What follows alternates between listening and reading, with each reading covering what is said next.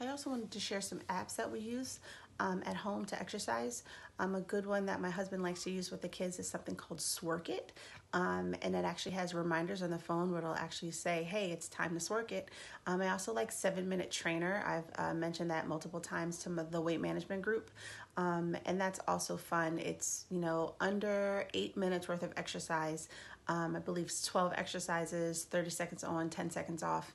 And the more exercises you do every day, it unlocks new ones because I always like to use the free versions of apps instead of the paid versions. So that's a great way to stay active in the house and if you're short on time. There's also 10-minute workouts also available online. And don't forget, YouTube is a great place to find free videos. Like Yoga with Adrienne is a great one if you like yoga.